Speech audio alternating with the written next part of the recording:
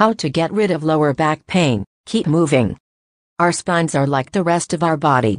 They're meant to move, experts say.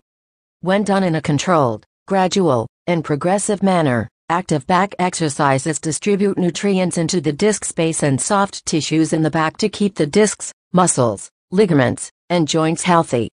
Consequently, a regular routine of lower back exercises helps patients avoid stiffness and weakness, minimize recurrences of lower back pain, and reduce the severity and duration of possible future episodes of low back pain. Keep doing your daily activities. Make the beds, go to work, walk the dog. Once you're feeling better, regular aerobic exercises like swimming, bicycling, and walking can keep you and your back more mobile. Just don't overdo it.